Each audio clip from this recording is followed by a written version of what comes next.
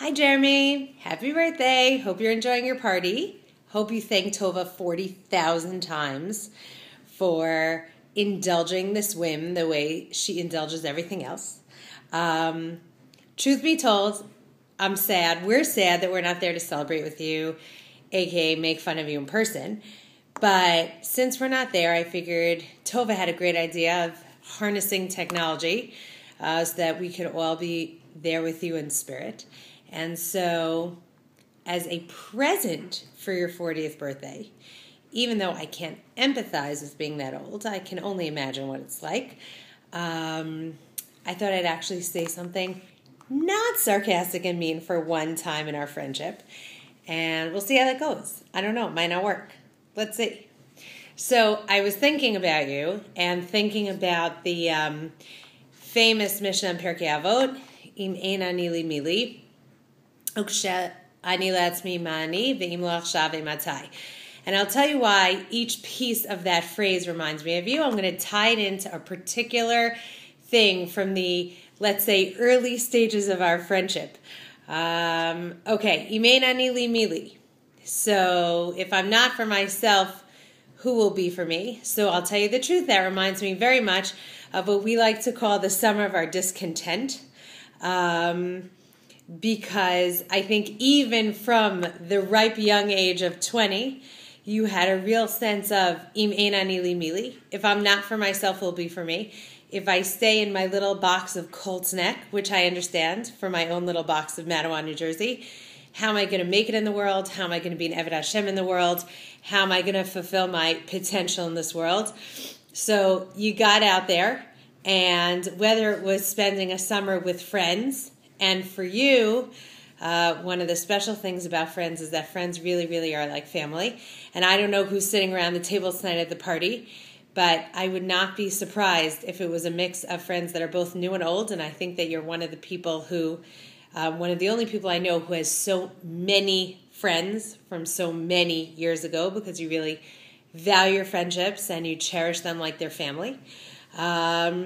But more than that, I think it's understanding that true friendships and proper friendships and good friendships are not only something you can give to and nurture, but also something that is positive for the Li aspect of our life, for the me aspect of our life, in terms of how they help us grow and change and develop as people.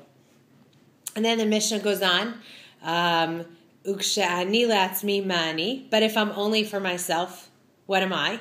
And of course, that I think is a testament to your very, very unselfish personality. See, I'm getting sappy there. Are you crying? Are you crying? I know you're crying. The very unselfish, giving part of your nature. So I was thinking about how you took me out driving on the back roads of Colts Neck, and part of that, okay, aside from the crazy crush that we all know you had on me, really stems from this feeling that's part of your essence, which is there's something here that's not good and I can make it better.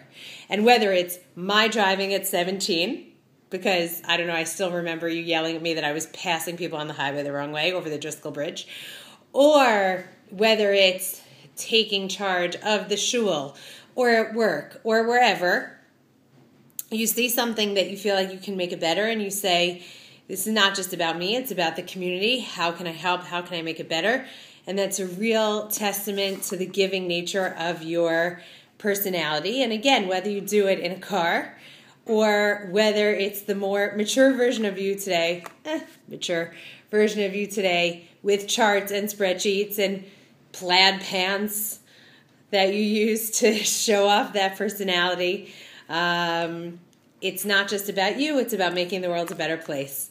And of course, the last part of that is ve'im lo achshav matai, and if not now, when? And part of the way that that's explained is I have to take charge, I have to take action.